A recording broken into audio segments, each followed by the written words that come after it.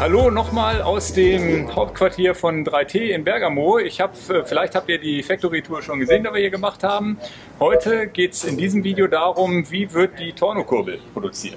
Man sieht das hier im Hintergrund schon so ein bisschen. Da steht schon einer mit Maske. Und wir gehen ohne Maske da rein. Genau. Ja, solange man nicht direkt mit dem Carbon arbeitet, ist das auch okay. Und wir dürfen heute mal wirklich hier hinter die Kulissen gucken, wie so eine Produktion Step für Step hier vonstatten geht, um diese Kurbel zu Ja, wir werden auch noch viel erfahren über Carbon als Material grundsätzlich. Das wird euch sicherlich interessieren. Viele Fragen kriegen wir ja, wie funktioniert das, wie wird das gemacht, wie wird das gelegt? Ja, die verschiedenen Qualitäten Und ja, also das ist ein seltener Blick hinter die Kulissen und dann gehen wir jetzt mal los. Hello Enrique, you are responsible for the production. Also Enrique ist der Verantwortliche für diese ganze Produktion and you will show us now step by step how to produce. How the production is going. Yeah, cool. Yeah. So, hello Big Heads. This is how the Torno crank looks like after the end of the process. So now we will show you step by step how a Torno crank is built. So, wie angekündigt, der Enrique wird euch jetzt alles Step by Step erklären und der erste Step ist dann erstmal, welche Carbonfaser nehmen wir denn? Step one of the process, which is the cut of the raw carbon fiber. So as you know, we have two kind of Torno cranks, Team and Limited. So both are using different kind of fibers. While the Team is using in a way cheaper fiber, then the Limited is what I like to call like a state of the art of how a carbon crank is using more, let's say, more expensive carbon fiber, high modulus carbon fiber, etc. So these are different kind of fiber we use for the crank. So those you can see here, we use it for the Torno Limited, while this is an example of what we use for the Torno Team. Ja, also für die beiden unterschiedlichen Kurbel, Team und Limited, gibt es auch zwei unterschiedliche Qualitäten von Rohmaterial. Das haben wir hier auf den Rollen gerade gesehen. Das ist einmal die obere Rolle für die Limited und die untere Rolle für die Teamkurbel. So what you can see here on the left is a preform of the Torno Team. You see how the square of the carbon fiber are bigger than the Limited one. So let's say we are using heavier carbon fiber for the Team version, while for the Limited we are using lighter carbon fiber. And also one of the main difference is that the modulus, let's say, the stiffness of the fiber is different from the Team to the Limited. The main difference is that this is thicker and bigger, and these are smaller. Exactly. So this fiber, let's say, to reach the same amount of material, so with one layer of this one, you need 3 layers of this one. Okay. But what's happened that when you have different layers, let's say the thinner the layer are, the better performance, so the better properties you can get on the product later on. But do you need 3 layers of this for the crank, or is it only 1 layer? Yeah, in this case, Team and Limited, they have different layouts. Okay, so we will see this later on. This is a proprietary layout we have. This is something we cannot show, unfortunately, because it's the real secret. No, right. At the end, in carbon fiber, what matters is what's your layout. I mean, what kind of material are you using, and of course, which is the angle between the different different layers. So. Also was wir heute nicht erfahren ist, wie genau das Layup von den Fasern in der Mold, in dieser Form, wo diese Kurbel gemacht wird, genau reingelegt wird. Das ist natürlich Betriebsgeheimnis, aber dass sie gemischt werden, welche Faser wo reinkommt, das können wir hier schon sagen. Und es ist nicht immer das Gleiche von den Winkeln, wie es reingelegt wird, aber wir haben jetzt im Rohmaterial schon mal die beiden unterschiedlichen Qualitätsstufen gesehen und das macht es dann auch letztendlich teurer, weil das Rohmaterial noch teurer ist. Also the layup, you know, this combination between what we call plus minus 45 and unidirectional is way more complex on the Limited and easier on the Team. So from one side, of course, is the cost of the material on the Team is cheaper, but also the layup, how the preform is built. Yeah, exactly, that's right. Also für die Limited-Kurbel braucht es eben nicht nur das teure Rohmaterial und da ist auch sehr viel komplizierter dieses Layup, also wo diese Carbonteile hingelegt werden. Das ist natürlich bei der Limited-Kurbel auch nochmal sehr viel zeitaufwendiger. Daher resultiert der Preisunterschied zwischen den beiden. Ja, und das ist jetzt hier ein ganz, ganz wichtiger Punkt, den ich so auch noch nicht live gesehen habe mit diesen unterschiedlich teuren Materialien und dass natürlich das teure Material auch noch dünner ist und verschiedene Layer braucht. weil dieses Verständnis und natürlich auch oft bei YouTube gefragte Fragen, ja, warum ist dieser Rahmen jetzt 3.000 € teurer? Ich kann doch irgendwie auch einen Carbonrahmen für 1.000, 1.500 € bekommen. Genau das macht den Unterschied aus. Die Qualität des Carbonstoffes selber ist schon mal teurer. Dann muss ich das Material natürlich noch dreimal sozusagen formen, anstatt nur einmal in die Form reinlegen. Das heißt, die Arbeitsprozesse sind länger. Und das Material hat natürlich durch die Dünne und durch diese besondere Güte auch noch eine bessere Qualität insgesamt auch für den Rahmen später. Und das ist das, was den Preis ausmacht. Das ist vielleicht jetzt für den einen oder anderen auch jetzt hoffentlich mal eine ganz gute Erklärung, warum es unterschiedliche Preisklassen in Rahmen gibt. Und mit dem Geschäftsführer haben wir schon gesprochen vorhin. Er sagt, die Marge für ihn bei der Produktion, von der Produktion zum Endverkaufspreis ist bei beiden Produkten gleich. Egal, ob es die Limited, also die höherwertige, oder die Team Edition ist. Das ist ja die einfache Variante. Und das Secret, das Geheimnis, wie der Aufbau, was zwischen den beiden Schichten, wo ich jetzt drauf gehe, zu der äußeren Schicht ist, das werden wir jetzt nicht erfahren. Das wurde uns auch nicht verraten. Das ist Betriebsgeheimnis. Und was auch Betriebsgeheimnis ist, wie kriegen Sie eigentlich diese in sich momentan stabile Form hin? Weil momentan hat das Ganze noch kein Harz gesehen, noch gar kein Backvorgang. Aber naja, ein paar Betriebsgeheimnisse müssen ja bleiben. Next step, what happens now? Next step, so we place this in the box and then we go to production. So all the parts are in the box for one production run? Only what I can show to you. Okay. Also in der Kiste fehlen natürlich jetzt ein paar Teile, die er absichtlich rausgenommen hat, aber theoretisch in dieser Box sind alle kleinen Knippel und kleinen Teile, um jetzt die Kurbel rauszuproduzieren.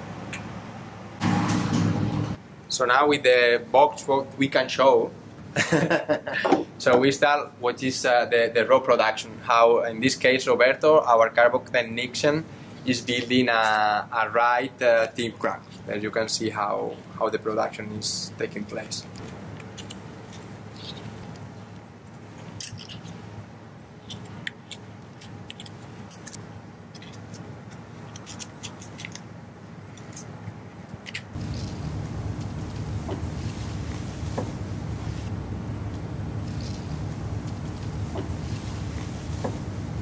So now, once the mold has been closed, it's ready to go to the infusion station. So now Roberto will take the mold to the infusion station, but unfortunately this is something we cannot show. Also jetzt ist die Form geschlossen worden und jetzt wird im Prinzip der Harz da reingepumpt. Wie das genau passiert, dürfen wir euch nicht zeigen. Aber vorher war es ja alles trockenes Carbon und jetzt kommt da der Kleber dazu.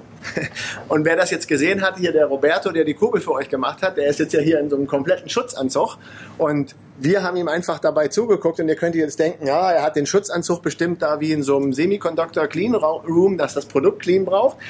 Roberto hat das jetzt nur an, um sich selber zu schützen von der Carbonfaser. Das Einatmen von Carbonfasern, haben wir euch schon mal in einem anderen Video gesagt, ist kein Joke. Hier geht's ja noch, weil die Carbonteile relativ groß, grob partikelig sind. Aber wenn ihr eine Carbongabel sägt zum Beispiel oder schleift an dem Carbon, dieser Staub, das ist kein Scherz und wir wollen hier nicht so groß den Du-Du-Du-Mann spielen, aber denkt an eure Gesundheit. Ihr seht auch hier, der Roberto passt darauf auf, dass er auch noch ein bisschen länger die Carbonkurbel machen kann für euch. Thanks. One of the last steps of the production process is the demolding. So Roberto now is gonna demold a triple left crank. Die Kurbel ist ja gelegt, gepresst und jetzt das Harz war schon einmal durchgejagt, ausgetrocknet und jetzt wird die Kurbel aus der Form wieder rausgenommen. Also hier natürlich jetzt die Nicht-Antriebsseite, der linke Kurbelarm und deswegen passt in so eine Form auch 3 Arme, während an der anderen Seite nur immer ein Arm in eine Form passt.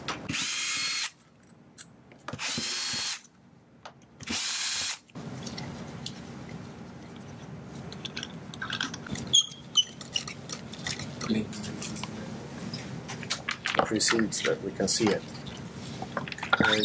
This is the resin, right? Yeah, it is hot. It's 80 degrees, but there you can see the quality of the part out of the mold. Das Beeindruckende an der Sache ist ja die Oberflächenqualität. Das ist ja heiß erstmal ist es, aber hier ist es ja so shiny und glatt, ohne dass es lackiert oder geschliffen wurde.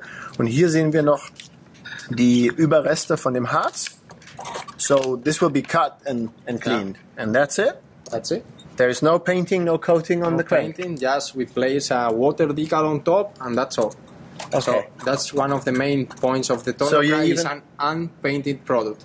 Also nochmal nachgefragt, auf dieser Kurbel kommt kein Lack, gar nichts mehr drauf. Es kommt nur so ein kleines Logo, ein Water Decal, was wirklich hauchdünn ist, so wie so ein Tattoo, aber spart natürlich auch nochmal Gewicht. Die Qualität ist beeindruckend.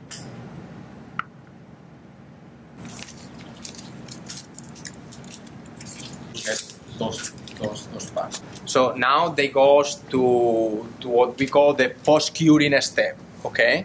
So in this step, what we do is to provide an extra strength to the resin. Okay. Yeah. We do some post-curing where we get the resin, I'll call it like hardened. No, more hardened. No? Yeah. So we just take all the mold cranks, okay, and we place it into the oven. Okay. So they are heat treated for some hours.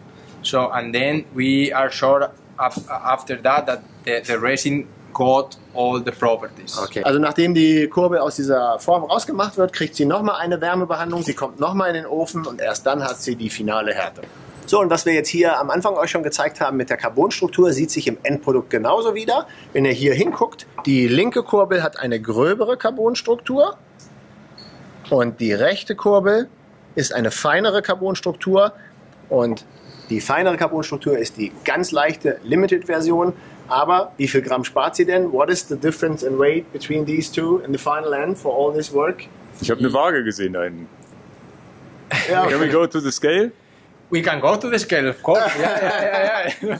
No, yeah, that's for me There's no secret, right? There's no secret. So The drive side. what would you say? What's heavier? I know already that the limited will be even lighter. So we have 179. for the limited. So it's on the one side is about 20 grams. Then on the left side we are saving between 10 to 15 grams. So overall is 30-40 grams lighter. What a great effort you have to put in to save a few grams. How much work? It's a lot of work, a lot of development behind, and there you can see, for example, this is what we didn't show, but you know, those crank has an integrated carbon axle. Those axles look the same, right? But this, the limited one, is about 5 times more expensive than the team one. Just the material. Okay. Just the material. But they looks the same, but they are not the same. And this is what is more interesting for the end consumer. Yeah. Why is it so crazy expensive? So the raw material is 5 times more expensive. But also like the lie-up and the development behind it, you know, because, you know, in this case, trying to save 1 gram costs more. You know, that's engineers behind developing that, and you know, that's what I said before. Is I like to say because it's like the state of the art of how a carbon crank is. So it was really nice for engineers, and I hope somebody has to pay for it. I hope customers can appreciate that. 1 second. Also das ist natürlich mal ganz interessant für euch, um die insgesamt dann rechter und linker Kurbel am 30 Gramm zu sparen. Wie viel Arbeit da drin steckt, war auch, glaube ich, für Ingo und für mich auch sehr interessant. Hat uns viel Spaß gemacht, hätte man gar nicht erwartet. Thanks again for your time. This was really super. Thank you very much. I hope you enjoyed. Ja, danke Enrique auch nochmal von mir. War wirklich hochinteressant und viele Hintergrundinfos. Also es ist ja einiges geheim geblieben, aber wir haben auch ganz viel gesehen. Ich hoffe, euch hat das gefallen. Hinterlasst einen Daumen, abonniert den Kanal und guckt euch auch die anderen Videos an, die wir hier bei 3T gemacht haben. Thank you again. Dankeschön. Auf Wiedersehen. Tschüss. Ciao. Tschüss. So from 500 cranks you produced, is 2 failures. Yeah, 2 left and 2 rights. Yeah, only this. Fortunately, I think the financial guy is happy with us because we are not wasting too much materials. Hier könnt ihr das nochmal sehen, über was wir gesprochen haben. Diese Carbonfaser, hat mir der Enrique eben verraten, 1 Kilogramm kostet $500. Diese Carbonfaser, etwas einfacher gehalten, kostet 1 Kilogramm $18. $500, $18. Ja, kein Versprechen. Krass.